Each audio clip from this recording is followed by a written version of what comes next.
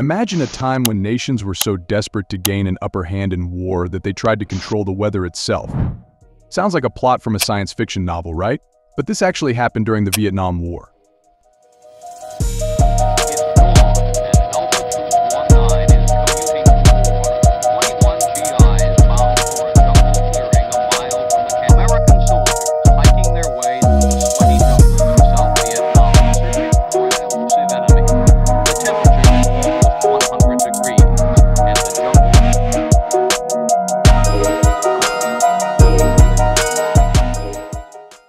The operation was known as Operation Popeye.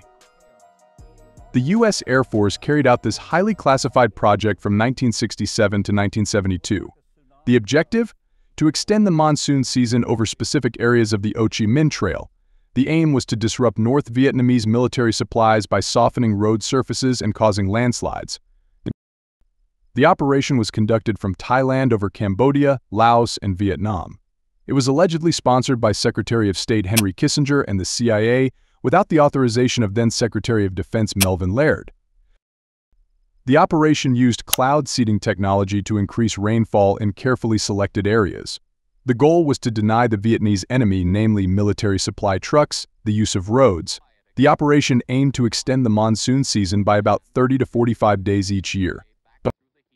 The 54th Weather Reconnaissance Squadron carried out the operation using the slogan "Make Mud, Not War" starting on March 20, 1967, and continuing through every rainy season in Southeast Asia until 1972, operational cloud seeding missions were flown. Despite the secrecy surrounding Operation Popeye, the operation was eventually revealed to the public. The revelation that the U.S. government had attempted to manipulate the weather for warfare purposes was shocking and led to international laws aimed at preventing similar projects.